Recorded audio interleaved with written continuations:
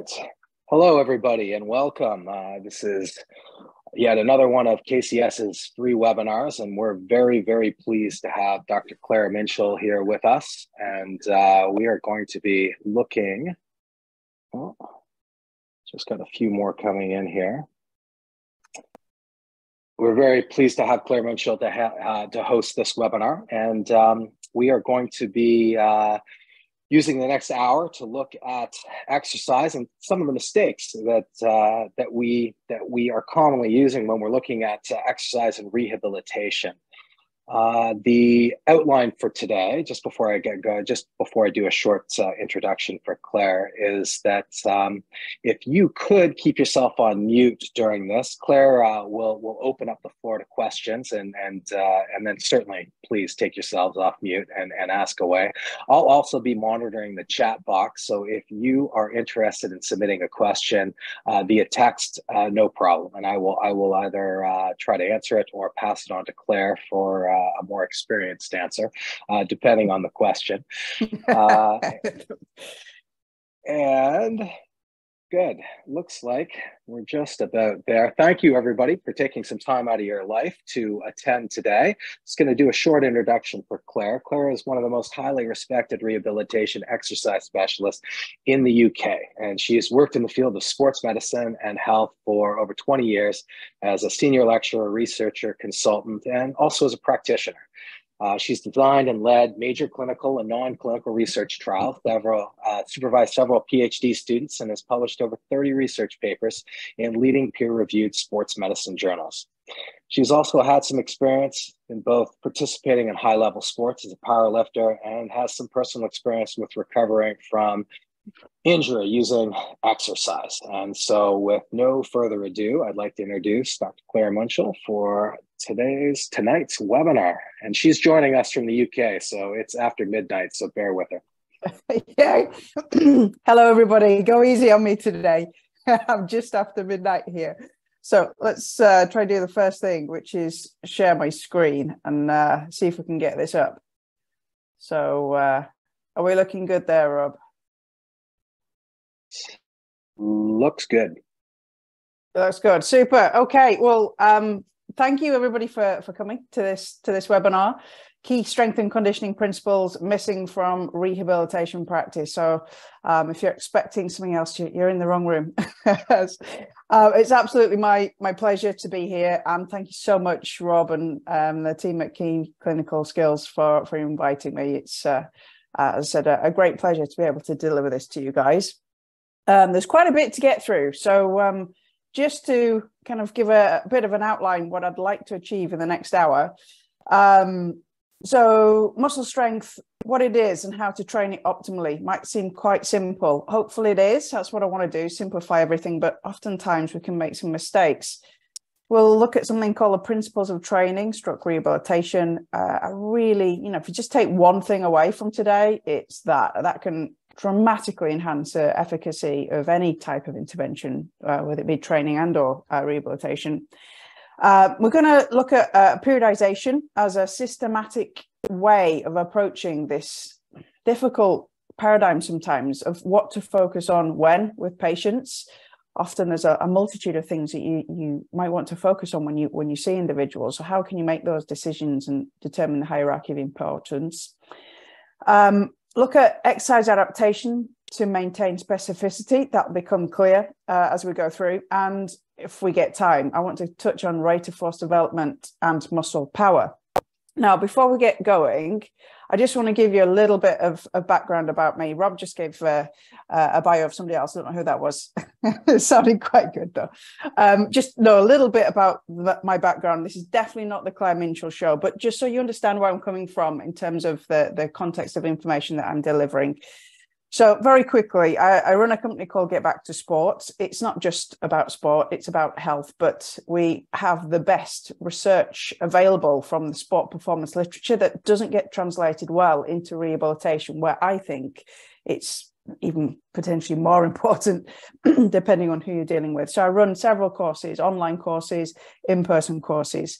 I also have a company called Joint Approach, which is fairly new founded, and we're working with the NHS over here in the UK, and we're just developing that to go international, which is applying some of the principles I'm going to be talking about today directly to patients. So this is an online program to manage knee osteoarthritis. Maybe you're similar in Canada. We've got massive waiting lists, people having kind of spilled over from the pandemic, people suffering from age-related knee pain. So you can find out more about that with the website there if you wish. My collaborations and where I've worked at before are numerous in terms of academic institutions and clinical institutions. My background is initially academic. So way back when I started my PhD, which was 23 years ago now, I was really blessed to be a part of a multidisciplinary team, which included orthopedic surgeons, physiotherapists, sports scientists, as I was then, and professors in sports medicine. And whilst I realized when I came out of that really wasn't the norm, it did give me that grounding and that information of and possibility what we can achieve when multiple disciplines work together. And I developed a series of techniques to assess the neuromuscular system. So I'm actually a neuromuscular physiologist, but that strength and conditioning is incorporated into that. So I still, whilst I don't hold an academic post currently, I was an academic for over 10 years full time, I still am research active and very much enjoy publishing and writing up data.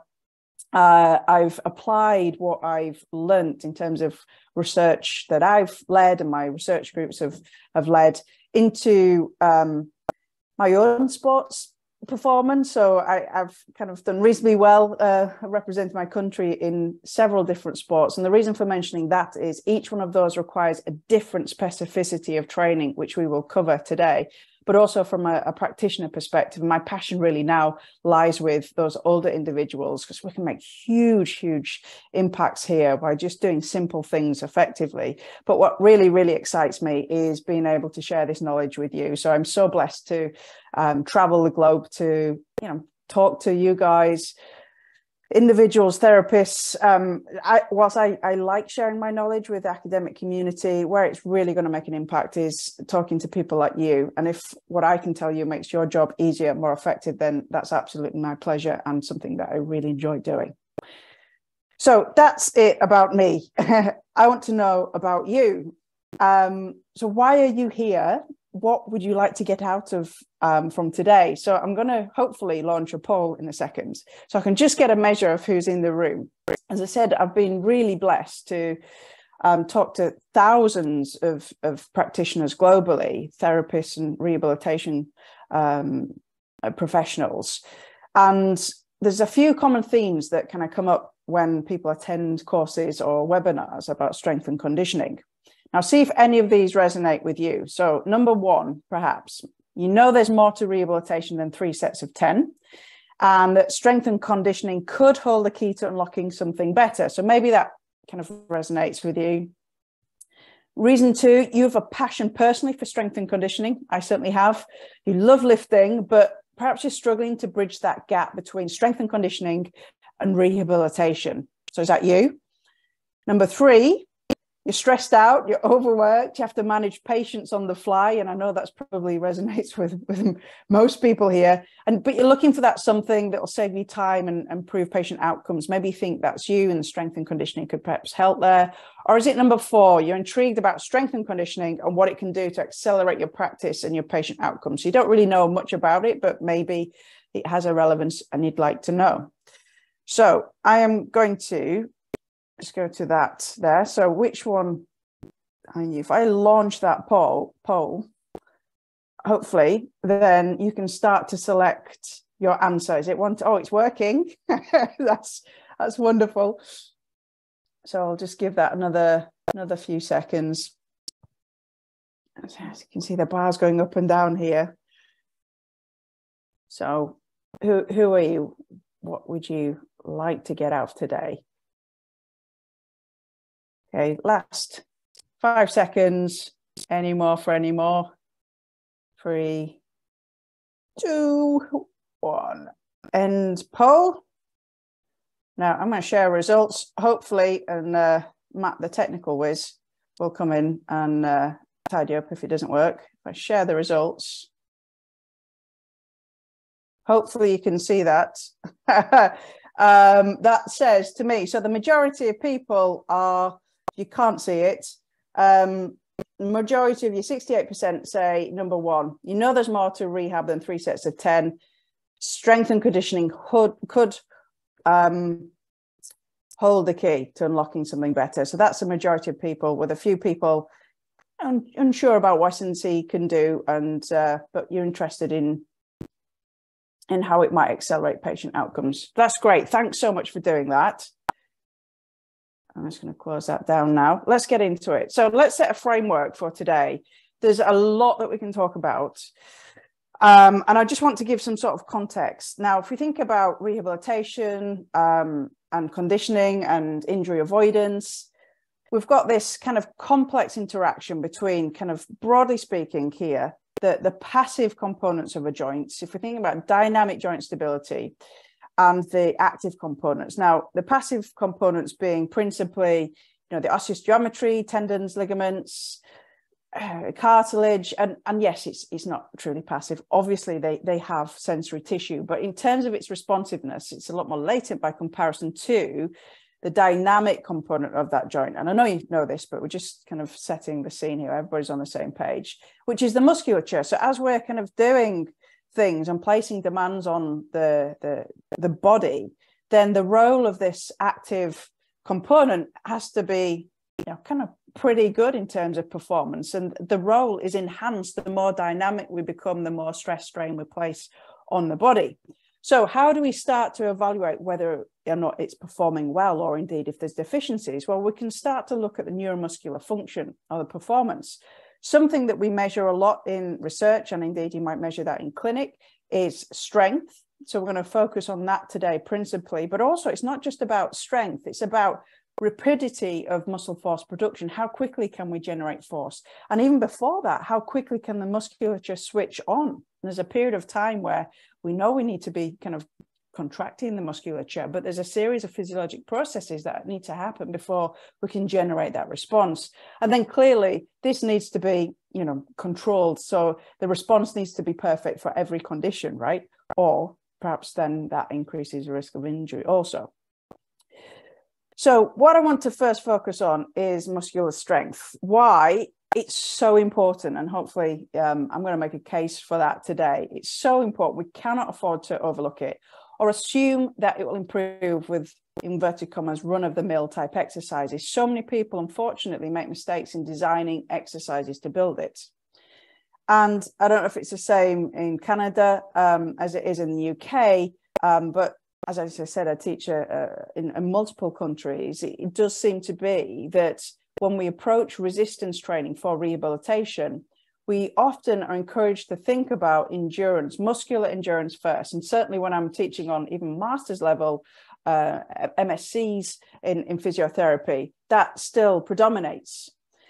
And then we've got, maybe start to think about, well, we can see a cross-sectional area difference between injured and non-injured limbs. So maybe then we need to think about hypertrophy. Then maybe we can load up and do strength and possibly even think about power. But in doing so, we kind of forget about exercise adaptation. Strength is deprioritized. And while we reduce the load, we lose the specificity of exercise and the efficacy of exercise. And I'm going to come on to that, what that is very shortly. What I'd like you to consider is this strength first approach. And I'm a massive advocate for strength first. So consider strength first and foremost in the rehabilitation process when clinically, the tissue is right to receive that stimulus. And then all manner of prescriptions become valid if you individualize based on needs and goals of the patient. So you've got strength, then power or hypertrophy, whatever, or indeed just strength. It doesn't have to be a multitude of things. You might not have the resources and time to go beyond that, but at least we're thinking about what's, I view, is one of the most important parameters of neuromuscular function. Now, why is it important?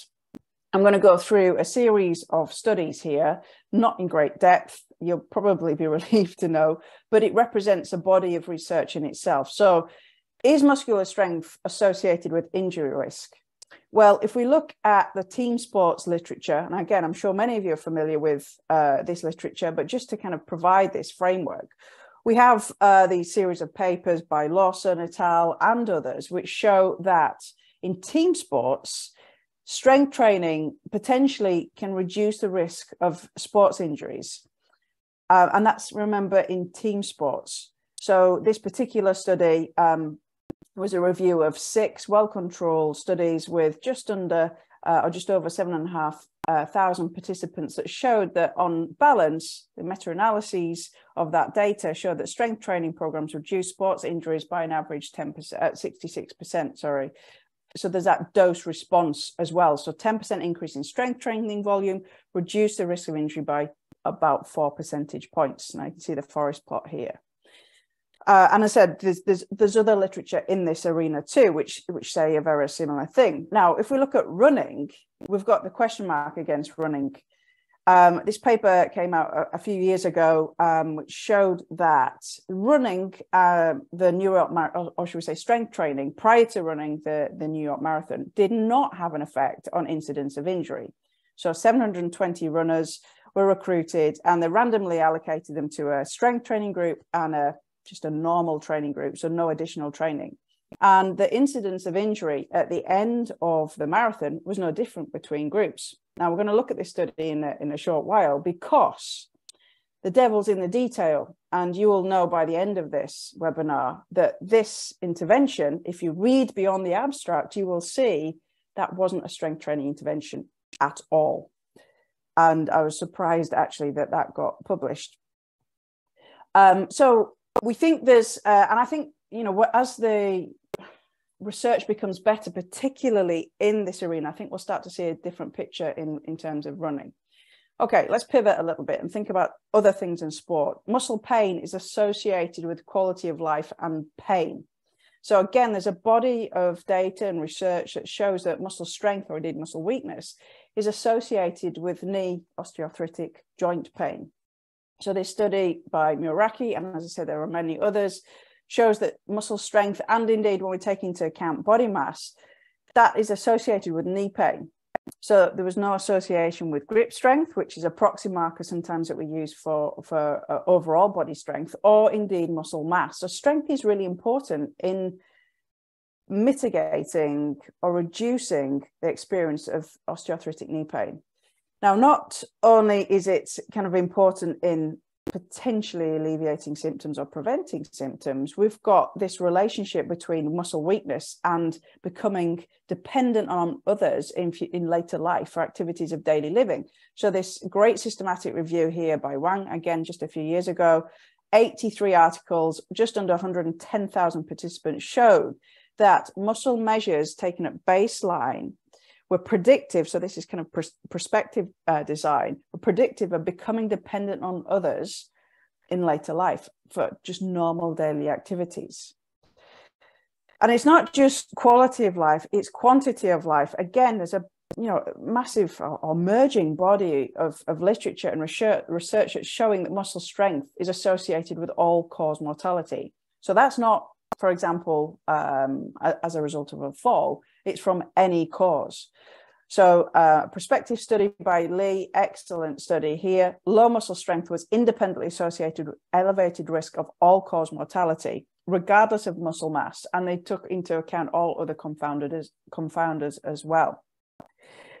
And when they looked at kind of the subgrouping and looking at muscle mass and muscle strength, individuals in the subgroup with low muscle mass had a significant increased risk for all-cause mortality only when they had low muscle strength. So it's muscle strength that's the key indicator. And I did a series of posts on my website. So my website is getbacktosport.com. There's a strength and conditioning blog there that distills important information to kind of rehabilitative practice. A little infographic I just produced on that shows, again, the body of research that's there, the importance of muscle strength, and even just doing some amount of resistance training, it's just some amount versus none, can reduce this increased risk of death by, you know, kind of 10 to 20%. So strength is pretty important. Forgive me for going so quickly through this data, because I want to get to things that you can take away and use. So I think it's pretty important. This has convinced me, this body of literature, but not just only is it important for that. Strength is a foundation upon which a multitude of other abilities and elements of function are built and enhanced. Now, I'll just kind of layer on some of those things here. And let's take an example of an older individual kind of standing up out of the chair, stepping forward and, you know, tripping over the tortoise or whatever it is, a carpet in front of them. What is it that's going to prevent them from falling, or indeed right posture, or mitigate the consequences of that trip? Now, you could argue, and you know, you wouldn't be wrong here, that muscle power might be the most important thing here, because that person has to accelerate that lower limb segment quickly to kind of put the foot on the floor, overcome the, you know, the effects of gravity on their body mass and right posture. And that's correct. However, if that individual is weak to start with, and they don't have enough force, whatever enough is in, you know, kind of strength, as it were, then it's a moot point really to consider training for this power type performance if they don't have enough fuel in the tank to supply that. And that's where I think thinking about strength as a fuel tank is really, really useful. And patients, to be honest, really get on board with this. Now think about a car running on empty. Okay, so that's definitely my car right now, given fuel prices in the UK. I don't know about yours in Canada, but if your fuel tank's empty, you're not going to go very far and you're not going to go very fast. Now, use that analogy with muscular strength. If there's very little force capacity in the tank, that individual is not going to go very fast, not going to go very fast. Versus topping up that fuel tank, they now have a lot more capacity, a lot more force, a lot more strength to be able to play with. So their ability to contract the musculature becomes much more forceful. Thus, as well, you think about kind of training other elements of performance. If they're very, very low in force and you train power, then they're only going to be expressing a small amount of muscular force, versus if they've got a lot more force to play with, then those interventions that seek to improve muscle force production quickly are going to be more effective. And also, it means that things like muscular endurance also improves by increasing strength. And I know that might sound a little bit weird, but if you think about, again, that older individual getting up out of a chair, if they're exceptionally weak, that could represent a maximal strength effort. Now, if they become much stronger, clearly they're going to be able to complete that task a multitude of times. And this is one of the reasons why, which we won't talk about today, but why strength training improves running economy and time trial performance, because every effort becomes that little bit less maximal or more submaximal. So strength is super important for all manner of things, to potentially mitigate injury, to improve longevity, quality of life, quantity of life, and also to maximize the enhancement of other parameters and other elements of performance. So how do we rehabilitate it? That must be a really simple thing to do, right? Okay, here's another poll for you. Which of these variables is most important to optimizing muscle strength development? So we've got speed of contraction, and I'm saying fast contraction here. Time under tension. Is it resistance or load, or is it something else? Other. So if I go to pull and go that one, and I click that, hopefully you can see that on your screen. What I'd like to know is what's most important in developing muscular strength. Speed, fast speed of contraction, time under tension, resistance or load, or something else. Oh, okay. It's swapping. Last couple of seconds then. Okay, we'll give it 30. 5 seconds to go. And we'll stop there. So what did we find? Hopefully, again, if I share results with you, you'll be able to see that. So we've got 60% of people say it's the resistance or load. Nobody said speed of muscular contraction. Time under tension is the second highest, and then other. That'd be interesting to see what the others would say. So what is it? Let me close that down. What is it? Well, they're all pretty important, but those individuals that said resistance or load, you're spot on, because time and time again, this comes out as the most influential factor of improving muscular strength. And again, this might seem quite silly, but look at this, right? How do we rehabilitate strength? Do we take some exercise, add some resistance, and do 3 sets of 10? Unfortunately, I still see these prescriptions. And I say unfortunately because this is not a muscle strengthening exercise. Why? Well, think about what's being given here. So you've got 3 sets of 10. Why do we stop at 10? What does 10 mean, and why is it 3 sets of 10? Okay, let's forget that for a minute. You get an exercise band or a resistance band, which is great, fantastic. But think about that prescription, and it is given to all these different people.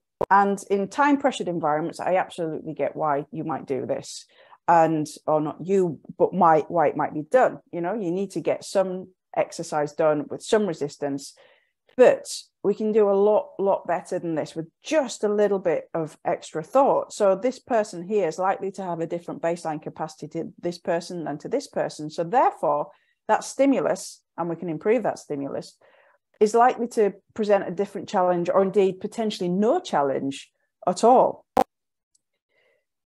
So why? Well, let's just think about what muscular strength is. And we don't have time really to go into the physiologic determinants, but we'll just touch on the definition. When I teach my courses, I ask people what the definition of muscular strength is. And invariably, I don't get the same answers from every individual.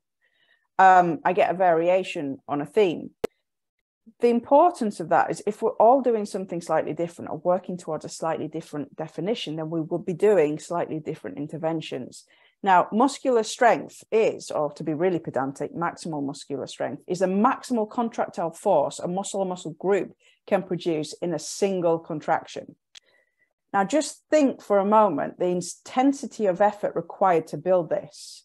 Is it going to be optimized by doing 3 sets of 10 with a resistance band and you could keep going? Or do we require a slightly different approach to optimize that input? And that's what I want to try and achieve, really, is that maximization of that input-output equation for the effort you're putting in, for the effort the patient's putting in, the returns that's generated. And I often show this repetitions maximum continuum, which, if you've not seen this before, it's a little bit of a busy graphic. But along the top and bottom, you see these numbers. These numbers represent the number of repetitions you can perform to failure safely and with proper form. And the size of text indicates the size of response. Now, ignore the colors because it's slightly confusing. And to say there is some debate, and quite rightly so, in the literature about, particularly the hypertrophy column and where that might occur, possibly a little bit on the power as well, but we're just focusing on strength right now. If you look at the size of the size of text here, we see that the greatest improvement in muscular strength is seen at these very low repetition ranges, but that represents a very high level of effort. So I don't know how many of you who are listening have ever tried to perform a 5 repetition maximum. So that's lifting something you cannot lift 6 times. There's just no ability to, because you've reached your effort, your maximal effort on that particular exercise. And that's a real challenge. And it's very, very different to what we do in daily life. And it's often very different to what we do, certainly in fitness prescriptions. So when we think about those 3 sets of 10 or 12, And assuming that people are going to failure, it's not really doing all that much effectively. Certainly we're not being as effective as we can on strength development, no power, no hypertrophy. And actual fact, 12 repetitions maximum represents a muscular endurance, a high intensity muscular endurance intervention. Now, as I said, there is some debate over this, and rightly so. Hypertrophy, for example, you can get a cross-sectional area change at this lower intensity at an 8 to 12 across the whole of this almost. It's about volume. But again, we don't have the time to go into the intricacies of that. But what I want to illustrate is that if we're not really considering those exercise prescriptions properly, you're going to have wasted time and effort of everybody effectively. So you do something new, you will get some development. Don't get me wrong. So you start out, that person's never done any type of resistance exercise before. You give them a TheraBand or a resistance band, they go away and do 3 sets of 10. And maybe there are some still left in the tank. They will develop. They'll get a little bit stronger. They'll probably get a little bit quicker. They might improve, other things as well. But that will quickly plateau. And from then on, we need to be specific on what we're doing. Else, we resist a plateauing and then people disengage because they're bored, versus, this continued improvement. And where does this come from? Well, I absolutely kind of get it as well, in that we look at, the Runner's World, for example, a running magazine with an online presence that's internationally known, Strength Building for Runners. This is a program here that shows that we need to do 10 to 12 repetitions for the hamstrings, but yet 6 to 8 to the quadriceps. Why that prescription is different, I don't know. Very little information on intensity. Calf raises, however, to get stronger, need 20 repetitions. So confusing. Yet also we see this type of exercise with a band and a bridge. And also we see this type of exercise, a 10 essential strength training exercise for runners, 45 to 60 seconds of a plank. That's not a strength training exercise. Think about the energy systems required to fuel that contraction. It's the ATP PC system. That will last a maximum 8 to 10 seconds at best. So if we're thinking 5 repetitions maximum, we're going for 60 seconds. That is not muscular strength, and certainly the intensity is nowhere near enough. And even when we look at running related research, so when I showed you that study before that showed no influence of strength training on running injury incidence, this is it. And we've just had one published this month, just this January, again, disappointingly describing the interventions as strength training, but we've got 10 reps with no indication of intensity. So you can be doing 10 reps to failure, or you can be doing 10 reps with 10 left in the tank. They're going to do very different things. And actually, if we brought that down to 5 to failure, it'd be far, far better in terms of effectiveness. We've even got a 30-second time period here. Likewise, for these, again, a very similar prescription. We've not got a strength training prescription. So again, it's for me, no surprise that we don't see any effect, because we're not really doing what we say we're doing. So how to focus rehabilitation? So when you see a patient, and I didn't mean to, to draw on that then, how big is your list? You probably sat there going, well, that's fine. But when I see somebody, I've got to do this, I've got to consider this, and that, you've got a lot of things to consider. Or where do you put all of these things in your rehabilitation? And I think probably as well an important, or maybe just as important question to consider alongside is, how much time do you have and what resources do you have? So I want to just illustrate something that is really helpful in determining your exercise interventions, and that's the principles of training.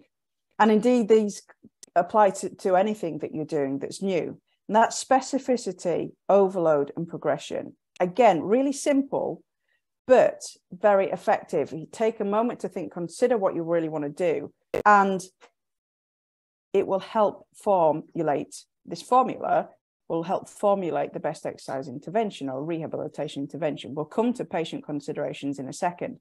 So the specificity of the training intervention will elicit specific outcomes. So the specificity is, what do you want to achieve specifically? We don't have a magic single exercise that will do everything. The overload, what is the intensity at which you need to prescribe? What's the stimulus you need to cause adaptation? Got those two things right, your patient will progress, but we need to take account of that in exercise prescription, else they will plateau. As I said, we don't have this magic approach where we can optimize adaptation across a multitude of different parameters. So we need to be very specific. And that's good because we can run the risk of overwhelming the patient. So imagine actually if you did do multiple things and you did do an exercise prescription for them and you gave them an exercise sheet with 30 things on, they will not do any. But also if they did, you run the risk of overwhelming the neuromuscular system. So for example, concurrently training strength and cardiovascular endurance can have this interference effect where, again, this overwhelm seeks to interfere with those adaptations and compromises them. So do you think about the specific things when you see an individual, what you want to achieve? The overload, right? So we're doing strength in this example. We want to high loading, low repetitions, but also we need to think about number of times, how often, and the rest, because that's critically important too. And then progression. How do you give individuals that progression so they can keep going? And that's where that repetition maximum continuum comes in as really useful. If you don't see individuals regularly, if you don't see them for a number of weeks and you give them an exercise prescription and it's X number of kilos, for example, they're likely to adapt. They're likely then it'll become easier. So either they'll come back and be doing the same number of reps that you've told them to do, and they probably can do another 30, or they'll come back and tell you, now I can do 30 of these repetitions, in which case, in both instances, you've lost that specificity. But by giving somebody a repetitions maximum, I want you to pick a resistance that you can only do 5 times. When you can do consistently 7 repetitions across a couple of sets, no matter what the exercise is, I'd like you to increase the weight, increase the intensity, increase the resistance. So they can continue to progress in your absence. So I said, and forgive me again, I'm kind of flying through these things. I said that we would look at making these decisions about what to focus on when. You've got so many things potentially to think about. How do you make that decision? What's this hierarchy of importance? Now, I wrote this chapter for Elsevier's Sports Physiology and Injury Management textbook. Although it says it's performance related, I wrote this with the intention to apply to any population. So at the top here, what we've got is this acute phase. So as I said before, clinically, you want to make sure that it's appropriate to load the tissue. So clearly you wouldn't intervene with a strength training program and acutely kind of grade 3 hamstring tear, for example. So you've got all your kind of clinical concerns met. They're into their rehabilitation. These are some of the things we might want to consider. Strength, potentially rate of force development, proprioceptive abilities, and then maybe performance-related proprioceptive abilities.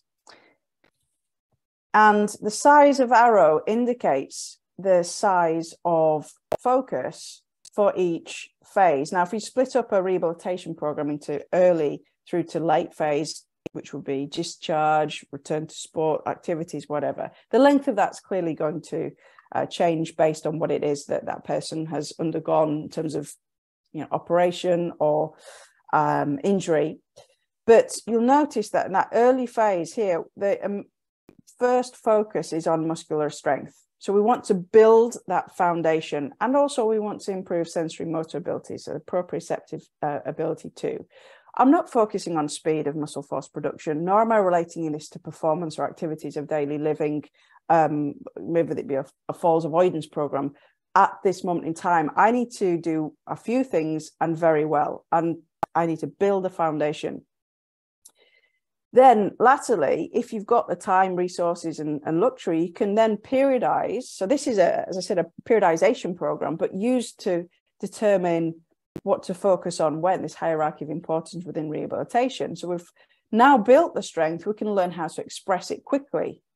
And indeed, maybe even relate that to if you work with athletes, sport performance, or indeed, if you're working with other populations, then normal activities of daily living, or, as I said, falls avoidance. Now, coming back to that question or that point, how much time do you have and what resources you have. This situation where maybe you've got very low performance, inverted commas, performance demands, and perhaps your time is limited. So a knee OA program, for example, might take 12 weeks in duration. And whilst it might have deficits across a multiple spectrum of indices of performance, you've got limited time to make big differences and impact across a multitude of things. So I argue that I'm yet to see a very strong individual come to see me with knee osteoarthritis. So let's do one thing and do it really well. That means that my progression actually is just a big fat strength arrow. And indeed, this is what we do in the joint approach program. People are working to 5 repetitions maximum as they get more confident and comfortable with doing resistance exercise. So I'm topping up that fuel tank. They're becoming stronger. And indeed, the pain is reducing and their ability to walk for longer distances.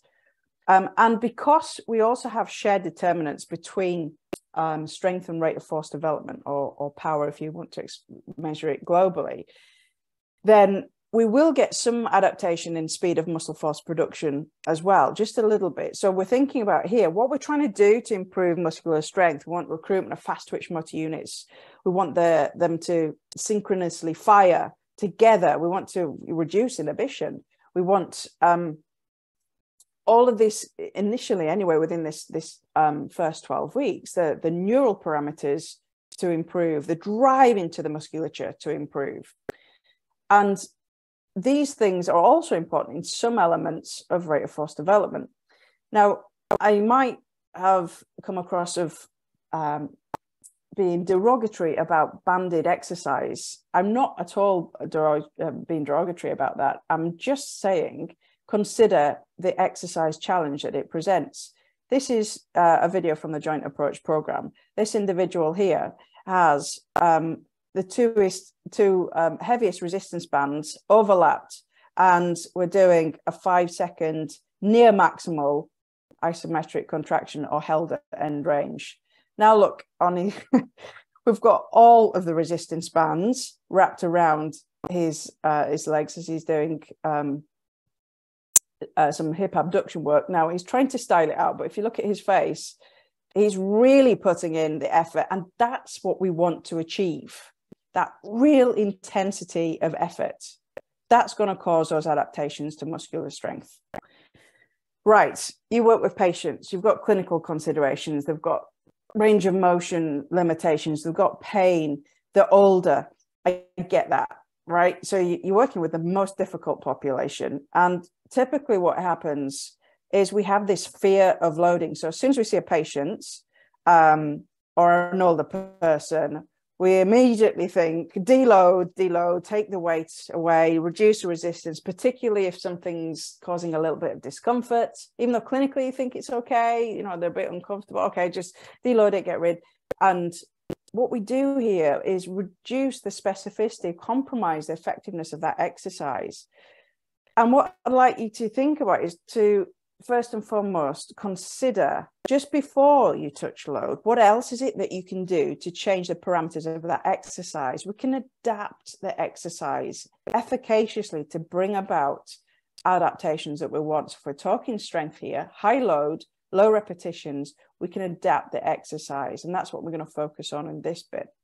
So I encourage you to almost like kind of nail the load to the floor. That's the thing that we're going to consider last in terms of changing. So we've determined that individual needs to get stronger. How are they going to get stronger? High load, low repetitions. However, they've got, let's take that OA knee. Yeah, it hurts as we do a knee extension, full range of motion with a heavy resistance band. But there's just a few strategies here, and there are a multitude of others that I teach as well, that you can use to change the parameters of that exercise. Nobody says it has to be a full concentric, eccentric, full range muscular effort. We can use isometric activation. High level isometric muscle activation brings about muscular strength adaptations at that particular joint angle. And indeed, if you come back to long muscle lengths, it actually conveys a strength adaptation across a multitude of joint positions as well. Closed kinetic chain might be provocative for an osteoarthritic knee. Can we do open kinetic chain? Range of movement. So even in dynamic exercises, limited range, high intensity muscular efforts show improvements in muscular strength. And again, if we manage to do that at longer muscle lengths, again, conveys benefit across range. And we can use a combination of these strategies as well. So remember, as I said, everything's evidence-based. There's a strong evidence base for this too. Everything's relative to that individual. So lifting heavy, what I can lift is going to be lift different to what you can lift, to what other people can lift. And that's, again, why that repetitions maximum is really useful. So some of these adaptations, at the bottom here, we've got limited range, single leg knee extensions, okay? Dead easy. We can do eccentric work. So there's a real unique neuromuscular strategy for activation during eccentric activations, preferential recruitment of fast twitch motor units, lift with 2, and lower with 1. We can accommodate more load than we can produce concentrically. Isometric, here's me just at the top there, loaded up the leg press. No way I can move that, but I'm producing a maximal contraction at a particular joint angle through then to, full compound kind of squats with barbell if your individuals are, you've got the resources and they're capable of doing that. So everything's relevant, and including, your banded exercise too. And as I said, I teach a multitude of these strategies and a lot more depth of what we just talked about on online courses and in person. I just wanted to touch a little bit on the other thing that I mentioned, which is rapidity of force generation. So I hope it's coming across that this is important for all populations. It goes without saying for athletes, but it also hopefully is resonating in terms of non-athletic populations. So what about muscle power, rate of force development, the ability to produce force quickly? And indeed, I'm just enrolling this course right now, which talks about that very thing. Why do we focus on power when I made such a big case for strength? So strength is fundamentally important, but just think about how quickly, for example, injuries happen. And this is where it's quite confusing when you look at the academic literature. Rate of force development, the ability to produce muscle force quickly, is also called explosive strength. But you will see why in a minute. How do we measure this stuff? Well, this is a lab setup, an old lab setup of mine, a former PhD student sat there. What we're doing is going to assess the knee extensors. You can see some electrodes here. So we've got electrical activity. We've got the load cell here. It's an isometric setup. A dynamometer custom built to look horrific. It's actually built so we've got very, very limited, no extraneous movement, so highly accurate. I shout go at him, he kicks up, produces force, holds it until I say relax. So I just zoom out a little bit and see what else we can glean from this. So this is a lab-based setup. There are some now handheld dynamometers that might produce the same kind of quality of assessment if you pay attention to the setup. And that's another discussion topic. But from this, we can see we've got the strength of the peak force, the maximal contractile capability of the musculature. We've also got, if you see at the bottom here, this is the electrical activity. Looks like it starts at the same time as the muscular force, but actually it doesn't. If I put 2 cursors on that, we can see there's a delay. This delay time increases substantively with fatigue, with muscle damage, with other factors as well. So it's a really, really important parameter, which we don't have time to get right into, but I'll show you the importance of it shortly. And then we've got the gradient. This is the rate of force development. How quickly can you muster levels of force? And this is here, this line represents half peak force. We might produce about half peak force when we're running. So that tends to be one of the reasons why it's reported in the literature as a time force parameter. Now, it's really difficult to illustrate, I guess, the things that need to happen to stabilize a joint before it becomes injured and at the point of injury. I've tried to do it nevertheless. I put, so this is from my thesis actually. At that time, the best evidence we had about injury incidents, non-contact injury incidents, was the ACL from downhill skiing from video evidence. And that estimated around about 300 milliseconds was the time frame from healthy ligament through to rupture. So that's a third of a second, about the time it takes to blink an eye. Now let's take the worst case scenario of things that we need to respond to. So if we take a visual stimulus or auditory stimulus, which is not always the case, I get it, but let's just layer on these things. We've got the information processing of that, the information coming in through the eyes or ears, selection of the right motor program, then sending of that signal through the central nervous system, through the periphery into the muscle site. Now that pre-motor time doesn't really change all that much. It's what happens when we get to the musculature. So then first we've got to switch the musculature on, which is that switch on time I talked about, then produce some meaningful levels of force. So let's say it's half peak force. If we add all of that up in a conditioned athlete, we've got a very, very small margin for error. So maybe about 100 milliseconds if we're lucky. Now, what happens if we get fatigued? What happens if we're older? So older populations, deconditioned populations, rehabilitating populations, these figures change a lot. And it's some of these deficits potentially that we're left with when we're discharging patients or they haven't rehabilitated fully. Some of these things as well are not back to where they should be. So that switch on time of the musculature increases. So does the rate at which force is produced. So if you're thinking about an injury avoidance model, then our margin for error is even smaller. Now, as I said, it's very difficult to illustrate this realistically. And if you look at ultra high speed filming now, the estimate is around about 50 milliseconds from point of foot contact in handball to ACL injury. And as I said, there's other things that go on along with this in terms of anticipatory responses, but nevertheless, these physiologic processes do need to happen. So when we're thinking about muscle power, rate of force development, speed of force production, we often think about performance. And clearly, muscle power is associated with things like jumping. There's a really discrete task there, or maybe even sprinting, whether it be on the ground or in the pool. We're starting to think it's probably important, rate of force development, muscle activation times, and injury avoidance. But what about kind of activities of daily living and falls avoidance? So it is a performance-based task because everything involves an element of performance. Even descending stairs is requiring an element of performance from the musculature. It's just the absolute levels are slightly different. And I invite you to consider in this scenario here, that we're also accommodating force as well as producing force. So take that older adult and stepping down, there's a need to quickly accommodate eccentrically force placed onto the specific joints and in the specific musculature. And this is important for things like falls avoidance. If we look at the parameters of an osteoarthritic knee and how that compares to let's say mild knee OA compared to severe knee OA, and just how these things shape up, we can clearly see, and this is a great paper just published last year, the peak force, the strength of the musculature on this side here, mild knee OA compared to severe knee OA, we've got a much reduced strength capacity. As I said, that's really something we need to focus on. And the strength occurs later in that time frame. If we look at the rate of force development, so the slope of this curve here, the force time curve, and then what happens in severe knee OA, there's a reduced rate of force production. Force is being produced much more slowly. And if we think about an absolute level of force, just arbitrarily, let's take 150 newtons, then that equates to almost 200 milliseconds time difference.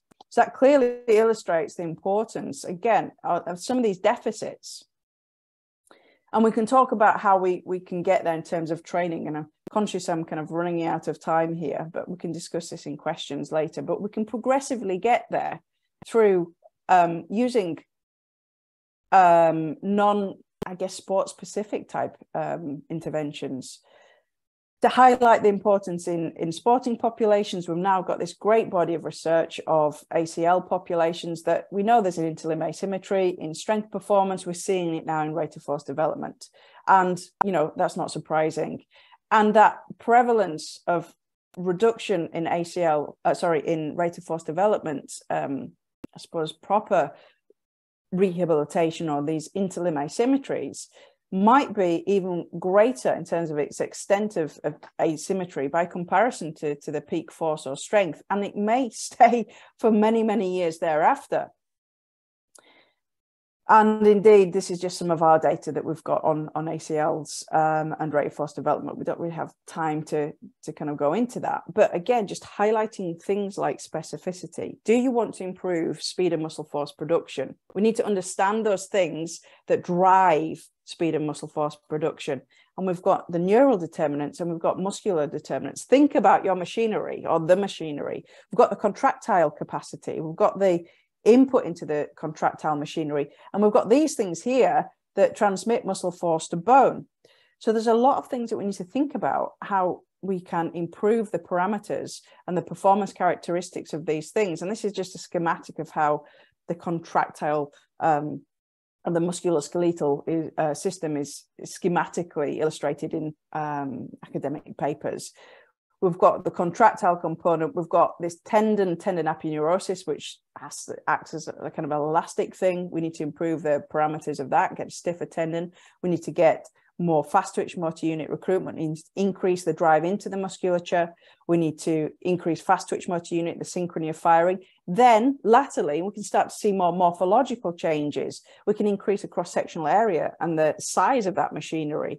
We can increase tendon stiffness. And these different types of things influence different parameters. And indeed, I won't come on to this now because we haven't got time. Just coming to the end. But even rate of force development is determined by different parameters. So we've got the early phase and we've got late phase in terms of determinants of rate of force development. So to illustrate, specificity is absolutely key. It's a very, very, very simple concept, but it underlies their most effective rehabilitation and conditioning programs. Okay, so this is kind of a whistle-stop tour here, but just to kind of summarize what we've covered, the principles of training, really important. It helps you avoid that shotgun approach. Just taking a moment to think about and plan what you're trying to do will improve its effectiveness. Strength first focus. I can't, you know, my view, my humble opinion, this is where we should be headed first and foremost, even if it's to discount it. Actually, that person's strong enough, fine, let's move on to something else, like expression of that. And using these kind of schematics can help with that. The determination of order importance of different things can be really made easier by using this adapted periodization model. So, you know, thinking about what it is you want to focus on, that strength first approach, and putting other things in that list to determine the hierarchy of importance. And you know, the time frame you've got with individuals will determine how much of that can get done, and of course will the individual's needs and goals. And then specificity as well. So if we're thinking about strength, we need high load, low repetitions. There's even a dose response that we can apply to that. And in terms of rate of force development, it's slightly different. We need a slightly different approach to optimize the adaptation of speed and muscle force production. And that parameter is important for everybody. So not just athletes, for all the populations and individuals getting back to, you know, being able to avoid falling off the curb when they're walking. So on that last sentence, I'd like to finish up, hopefully within the hour, and invite questions. If anybody's got any questions, please feel free. Claire, thank you. That's fantastic. I'm going to take 30 seconds and then open up the floor. I want everyone to know that that this recording, this webinar has been recorded. You can re-access it whenever you want through your account on Key Clinical Skills. 2, we're going to send out an email to each of you at the later on this week that'll have Claire's link, Info Sport. That'll have the link to her website, so you can look at you can feel free to look at whatever else she is offering. And then 3, we're going to have a little poll question that is going to be asking people about 1, where they live, 2, their interest in attending a live course so that they can attempt to further improve their exercise knowledge base and their ability to apply that in clinic, whether or not you'd like to attend a live course with Claire. So yes, let's open up the floor to questions. Claire, on a personal note, Specificity of energy systems is what we push so hard to all of our sports students across the country who are doing the sports fellowship, and trying to get that into orthopedic practice is difficult. And 3 sets of 10 is a mantra that is out there, and it is fantastic that you have addressed that so specifically. Open the floor. I'll also read out. So I do have a question here from someone just before we open up audio. If you want to ask Claire a question, go ahead and open up your audio. Here's a great one. What do you feel, not what do you feel, how do you feel about blood flow restriction training? And that's a real, that's probably one of the highlights out there right now that everybody thinks is the cool thing. BFR. Actually, I love it. So I'm a great fan of adjuncts to rehabilitation when used at the right time with the right patient in the right way. So blood flow restriction training, really useful with potentially load compromised populations. It's not, as with all of these things, it will not be as effective as traditional resistance training. But if you can't do traditional resistance training for whatever reason, then it presents a real opportunity to enhance muscular strength, cross-sectional area, and provide that platform to then go into resistance training proper. So I've got a lot to say on that. I've done a whole masterclass on it and taught that. But my feeling is it's a really, really useful adjunct, and can be with a multitude of populations. Just might need to be a little bit careful about kind of how we're applying it into whom. But you can use it with isometric work. You can use it with dynamic work. Use it with whole body vibration. Lots of different, electrical stimulation. Yeah, it's trying to one of those strategies where you can fill that almost that dead space where you're unable to make those strength gains or attenuate losses. All right, I have a couple of more questions I can read out, but I'm going to open up the floor to anybody who wants to ask some, and then I'll fill in with some questions that people are using on the chat. Go ahead, anyone.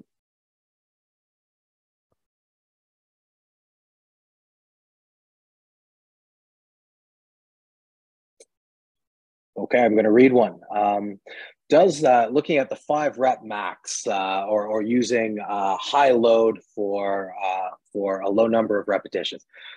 Question about, does the research show optimization in terms of the number of days per week that you want to work on this? Now, here's the golden nugget, isn't it? How much, how often, what's the dose response? So I'll say it once. Between 25 to 45 repetitions per muscle group per week at that 5 repetitions maximum intensity. So this is representative of my surveying of my view, the quality literature.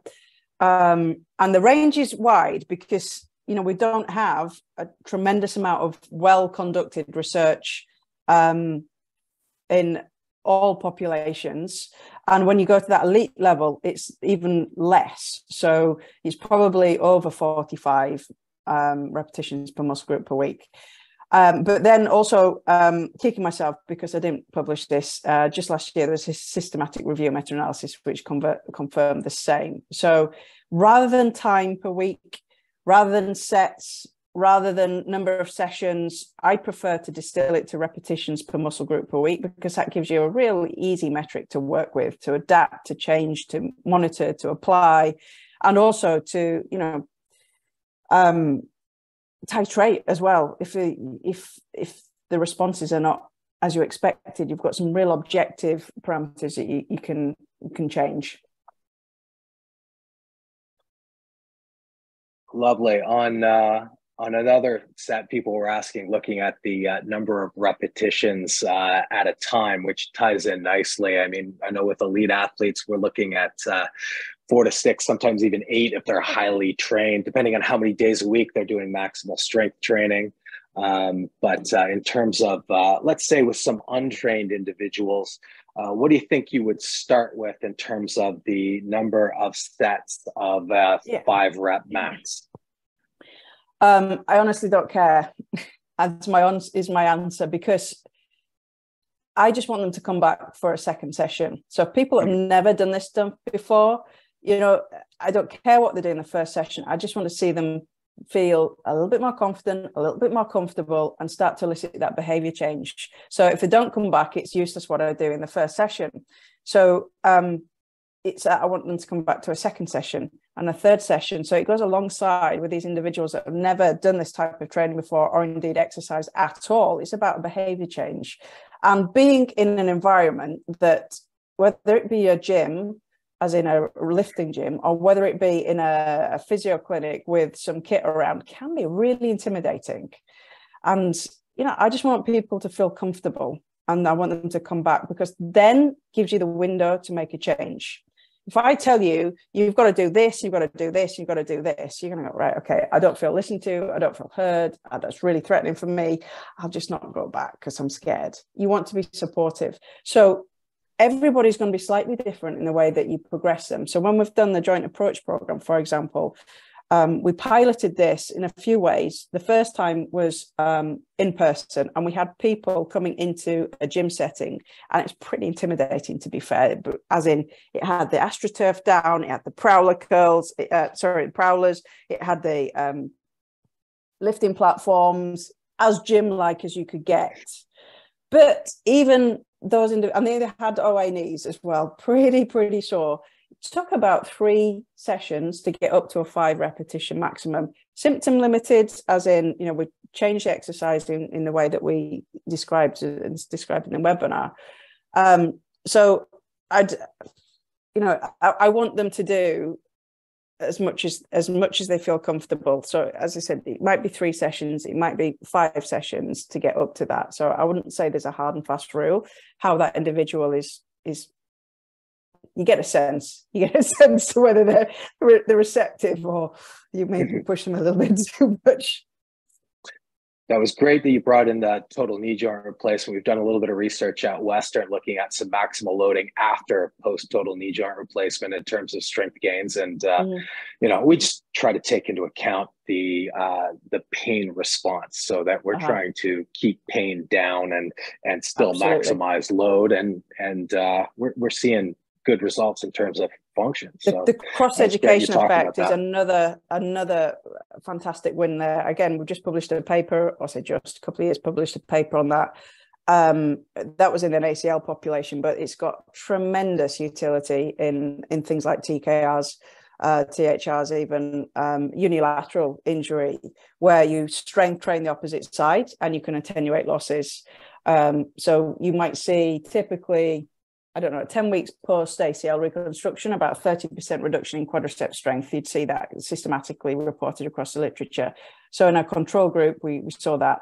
In the group that did the 5 rep max, hamstring curl, leg press, the extensions in the non-injured side, immediately post surgery, we attenuated that to 16%. So again, it's another way where you fill in that dead space where you can't really get in, like you were just saying, that they're loading the symptoms. There's a few articles on my site about that as well, if people are interested in the cross-education effect. All right.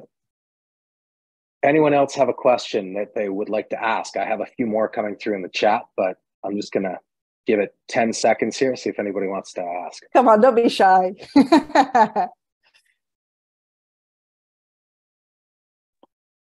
I put this one in the chat, but I'm happy to ask it verbally too. Hello. Is there a minimum rest time between sets that's kind of required? Great question. Fantastic question. So I'm glad you asked that, because I negated to elucidate on that, didn't I?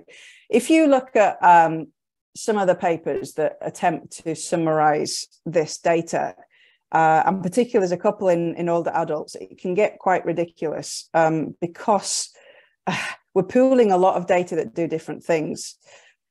So it might be that you see stuff that says that older adults might only need 60 seconds, but elite athletes might need 5 minutes between sets when you're doing the same thing. And my view is at least a minute and a half between sets. So we want that recovery so you can have the same effectiveness going into the second set, the third set, the fourth set, rather than going too quickly. You're still fatigued and you've got diminishing returns for each set that you do thereafter.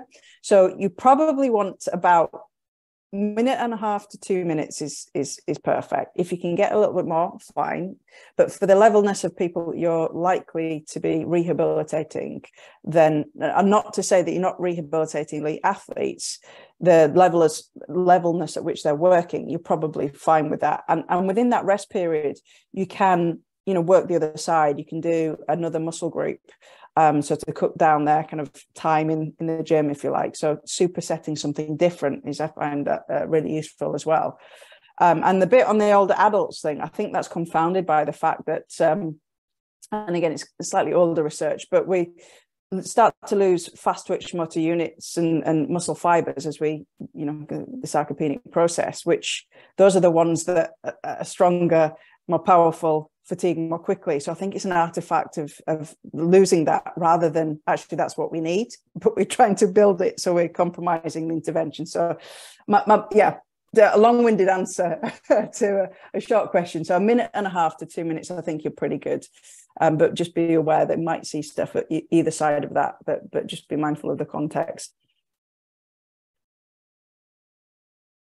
And thank you for coming on live. Any other questions? Great. Oh, somebody else. Hiya. Hi. Nice to meet you. I have a question about, like, if you load a muscle for strength, say not against resistance, but just maximal muscle contraction, say you're loading your biceps into full flexion as hard as you can, would that, so people of certain populations can't go against the force, would that add to strength gains at all, or would that affect in your, what do you think? I get what you're saying. Yeah. So it might do something, but I'd say you could do, if you think about what you're doing, kind of flexing into a, really, if you're doing that example there, you're a very, very short muscle length. So we know that training at very short muscle lengths, even with resistance, is not as effective in terms of eliciting strength gains, cross-sectional area gains, as training at longer muscle lengths. So and also you haven't got actually any resistance here that you're pushing against. You just kind of, it's not as, you're not going to generate the same overload as you would do if you had something there. If you kind of had some sort of configuration where you're kind of pulling on something, or stand inside a door frame or something, then that would generate a greater overload and have a better effect on muscle strength development. So I'd say choose a better, a more extended joint position. And if you can find something just logistically, it's a puzzle, isn't it, really, if you're in the home, just to try something to pull against that's not going to move. Thanks, that helps. Yeah, cool. But any is better than none. And then we kind of work back from or forward from that, I guess.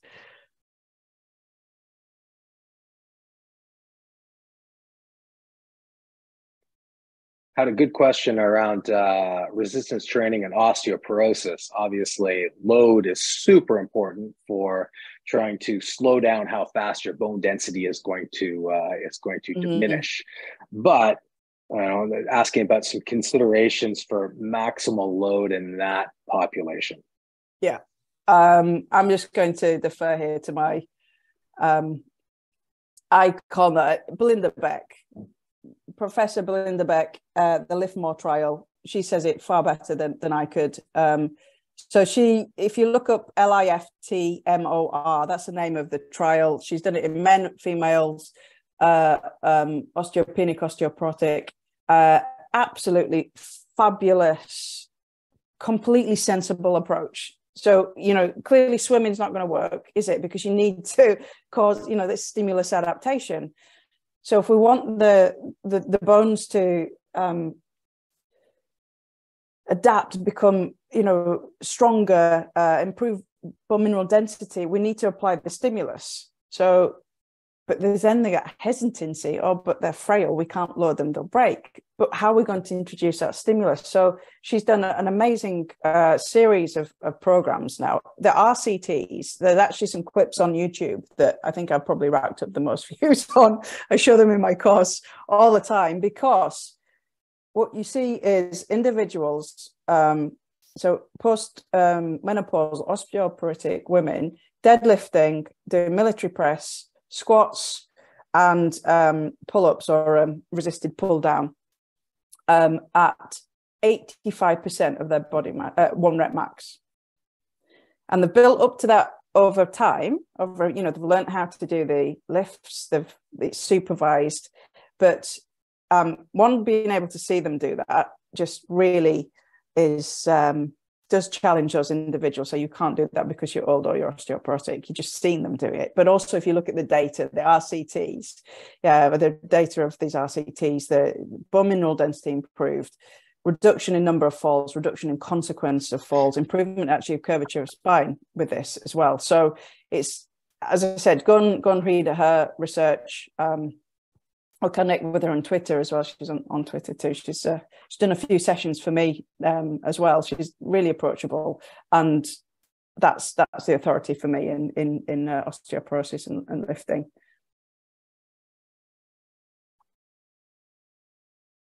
Good.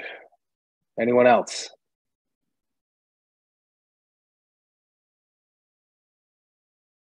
No such thing as a silly question.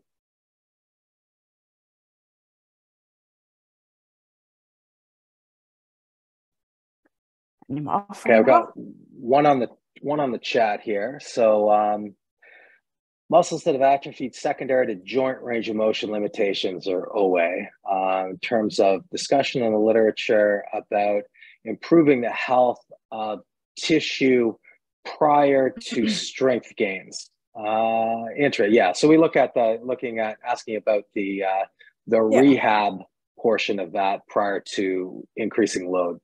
Sure, good question as well. And again, hopefully it was assumed that I wouldn't necessarily advocate a massive 5 rep max program for individuals who have never trained before, or indeed you've got some clinical concerns about, people will, a progressive approach is sensible.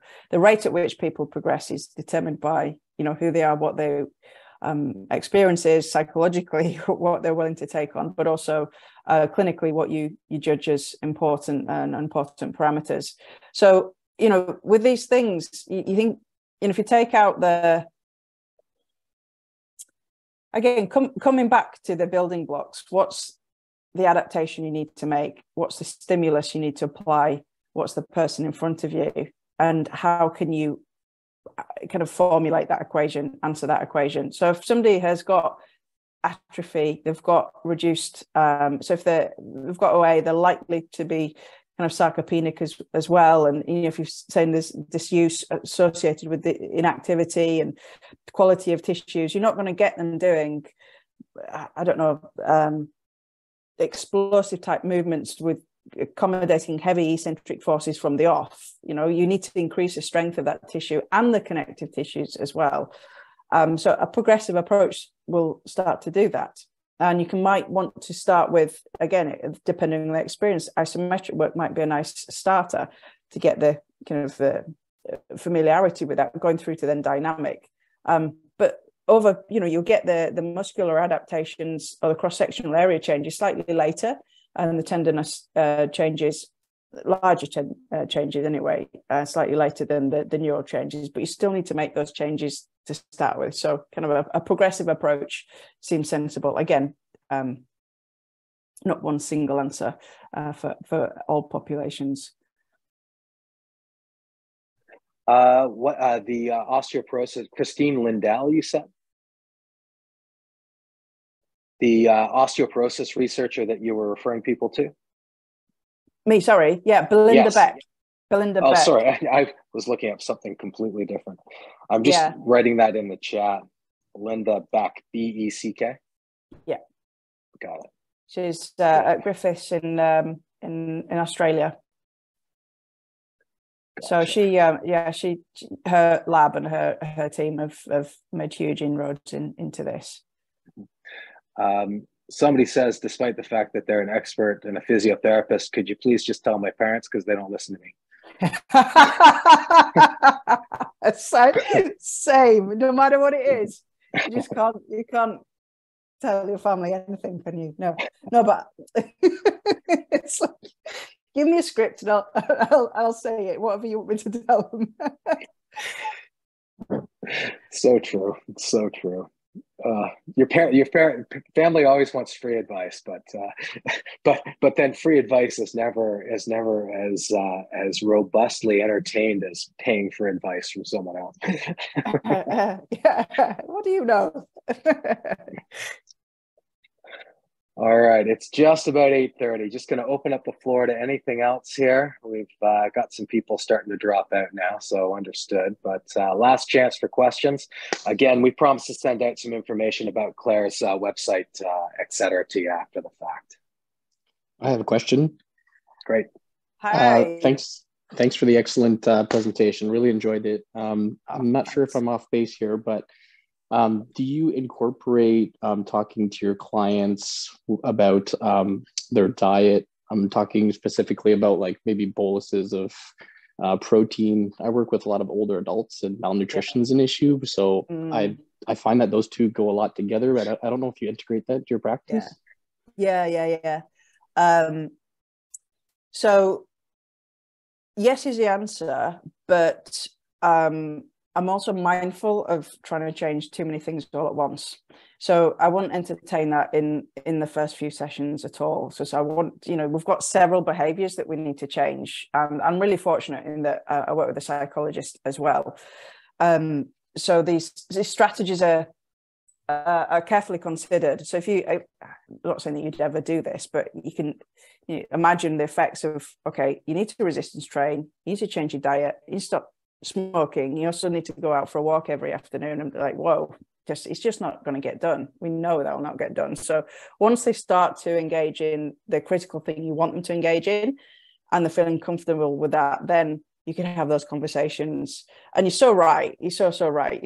Again, there's loads of stuff I've done on nutrition in rehabilitation. It's, you need to fuel that tissue adaptation, whether it's an older person or not. Are we considering that? And obviously protein is one such thing. So we know older adults need greater boluses of protein to stimulate muscle protein synthesis by comparison to younger adults. But even just possibly even energy requirements, are they meeting and what they need to meet in terms of just getting enough calories in to start with? And obviously different people have got different challenges, but that's also associated, isn't it, with older age, energy deficits. So yes is the answer, but where would be dependent on how receptive they are to changing things and making it stick. Thank you. No problem. All right, coming up on 8:30. I'd like to thank everybody for joining us tonight. And again, we'll send out some information regarding how to access Claire's educational opportunities, and we'll follow up on that live course. And Claire, you have a link on your website for people to contact you. They can contact you with sure questions. Yeah, it's on the first slide as well. Feel free to reach out on Twitter and Get Back to Sport on Instagram. info@getbacktosport.com is my email address, actually, so I'll pick that up. But yeah, happy to share that out. And yeah, there's stuff on my website too. So yeah, please do feel free to reach out. It's been lovely actually speaking to some people as well today, which is nice. And everyone, this is available free on our website. It'll be recorded. It'll be up next week. And anyone who wishes that they'd signed up but wasn't able to, tell them they can access this. Happy to have the more the merrier. All right, everybody. Good night. Thanks for joining us. Thanks, everybody.